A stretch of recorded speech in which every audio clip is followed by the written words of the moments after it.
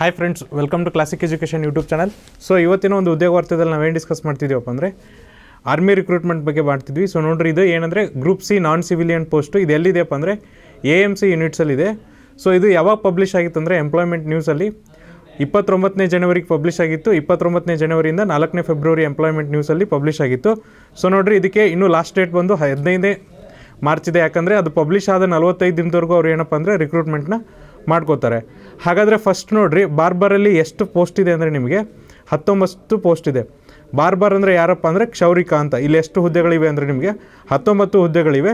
ಇಲ್ಲಿ ನಿಮ್ಮ age limit ಎಷ್ಟಿದೆ ಅಂದರೆ 18ರಿಂದ 25 ಏಜ್ ಲಿಮಿಟ್ ಇದೆ. ಸೊ ನಿಮಗಿಲ್ಲಿ ಎಜುಕೇಷನ್ ಕ್ವಾಲಿಫಿಕೇಷನ್ ಏನಿರಬೇಕಪ್ಪ ಅಂದರೆ matriculation pass or equivalent recognised by board with proficiency in barber trade job. ಅಂದರೆ ನೀವೇನಂದರೆ ಜಸ್ಟ್ SLC ಪಾಸ್ ಆಗಿದ್ರೆ ಸಾಕು, ನೀವು ಈ ಹುದ್ದೆಗೆ ಅಪ್ಲೈ ಮಾಡ್ಬೋದು.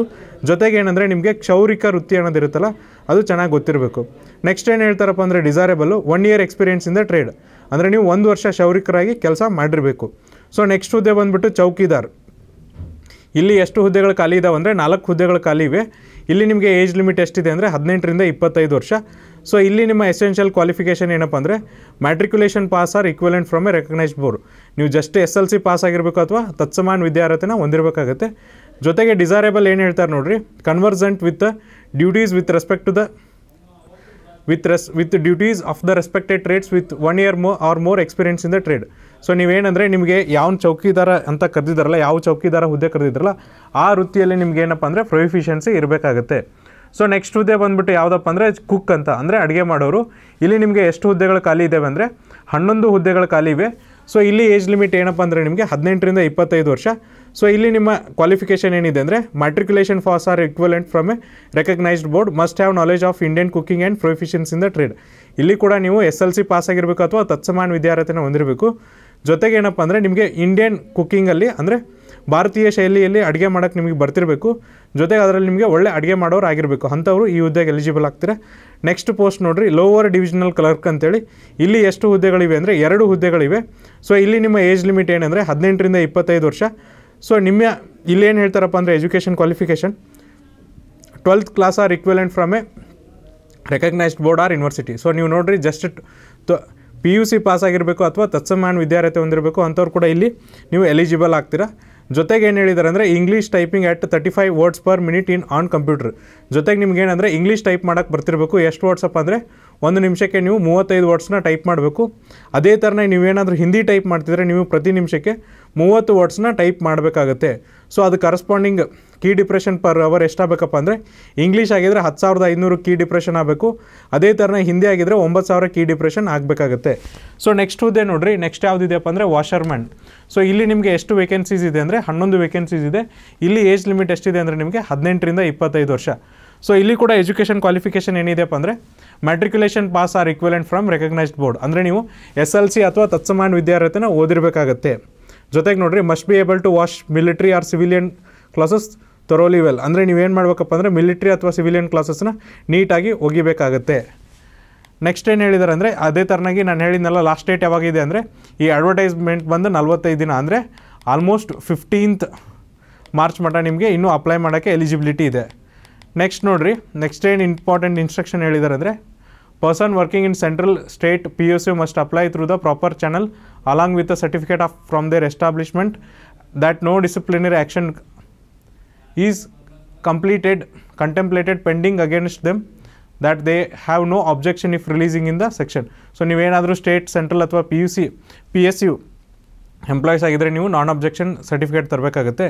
ಸೊ ನೋಡಿರಿ, ನೆಕ್ಸ್ಟ್ ಏನು ಹೇಳಿದ್ದಾರೆ ಅಂದರೆ ನಿಮಗೆ ಅಪ್ಲಿಕೇಶನ್ ಫೀಸ್ ಎಷ್ಟಿದೆ ಅಂದರೆ all candidate must enclose a self attested envelope copy fee in the form of postal order in favour of commandant AMC centre college Lucknow and 2 recent passport size photos in addition to affix in the application. Fee will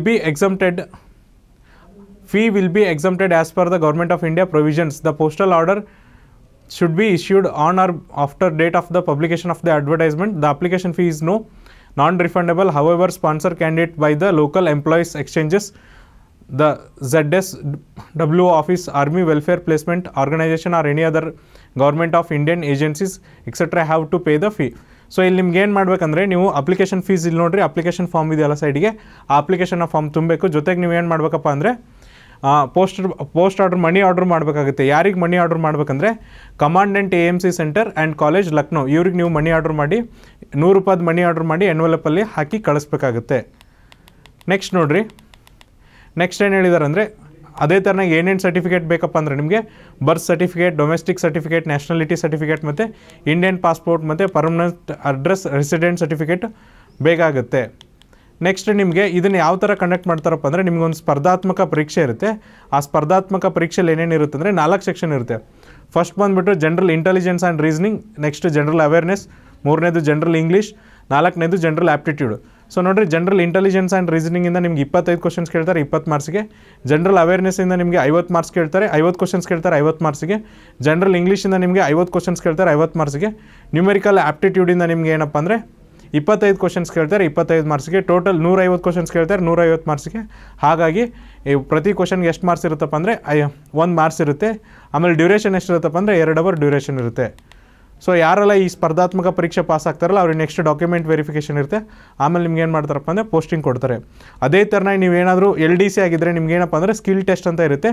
so ಅಲ್ಲಿ ನಿಮ್ದು ಏನು ಮಾಡ್ತಾರೆ ಅಂದರೆ ನೀವು ಪ್ರತಿ ನಿಮಿಷಕ್ಕೆ 35 words type ಮಾಡೋದನ್ನು ಅವರು ಟೆಸ್ಟ್ ಮಾಡ್ತಾರೆ. ಅದೇ ಥರನಾಗಿ ನೋಡಿರಿ, ಈ ಕ್ವಶನ್ ಪೇಪರ್ ಇರುತ್ತಲ್ಲ ಅದೇನಿರುತ್ತಪ್ಪ ಅಂದರೆ 2 ಭಾಷೆಯಲ್ಲಿ ಇರುತ್ತೆ, ಇಂಗ್ಲೀಷ್ ಮತ್ತು ಹಿಂದಿಲಿ. ಸೊ ನೋಡಿರಿ, ಕನ್ನಡದಲ್ಲಿ ಕ್ವಶನ್ ಪೇಪರ್ ಇರೋಲ್ಲ. ಕ್ವಶನ್ ಪೇಪರ್ ಯಾವುದರಲ್ಲಿ ಇರುತ್ತೆ ಅಂದರೆ ಇಂಗ್ಲೀಷ್ ಮತ್ತು ಹಿಂದಿಲಿ ಮಾತ್ರ ಇರುತ್ತೆ. ನೆಕ್ಸ್ಟ್ ನೋಡಿರಿ, ಇದ್ರ ಕೆಳಗೆ ಏನಿದೆ ಅಂದರೆ ಇದು ಅಪ್ಲಿಕೇಶನ್ ಫಾರ್ಮ್. ಸೊ ಇಲ್ಲೇ ಕೊಟ್ಟಿದ್ದಾರೆ. ಸೊ ಇದನ್ನು ನೀವು ಫಿಲ್ ಮಾಡಿ ತುಂಬಬೇಕಾಗುತ್ತೆ. ಸೊ ಇದೇನಪ್ಪ ಅಂದರೆ ಇವತ್ತಿನ ಉದ್ಯೋಗ ವಾರ್ತೆ. ಇನ್ ಕೇಸ್ ನಿಮ್ಗೆ ಏನಾದರೂ ಡೌಟ್ ಇದ್ದರೆ ನಾವು ಡಿಸ್ಕ್ರಿಪ್ಷನ್ ಬಾಕ್ಸಲ್ಲಿ ಆಫಿಷಿಯಲ್ PDF ಲಿಂಕ್ ಕೊಟ್ಟಿರ್ತೀವಿ. ಸೊ ಅಲ್ಲಿ ಕ್ಲಿಕ್ ಮಾಡೋದ್ರ ಮೂಲಕ ನಿಮಗೆ ಆಫಿಷಿಯಲ್ ನೋಟಿಫಿಕೇಷನ್ ಸಿಗುತ್ತೆ. ಅದನ್ನು ಓದ್ಕೊಂಡು ನಿಮ್ಮ ಡೌಟ್ಸ್ನ ಕ್ಲಾರಿಫೈ ಮಾಡ್ಕೊರಿ. ನೆಕ್ಸ್ಟ್ ವೀಡಿಯೋದಲ್ಲಿ ಇನ್ನೊಂದು ಉದ್ಯೋಗ ವಾರ್ತೆನ ಡಿಸ್ಕಸ್ ಮಾಡೋಣ. ಅಲ್ಲಿವರೆಗೂ ನೋಡ್ತಾ ಇರಿ classic education YouTube channel. Thank you.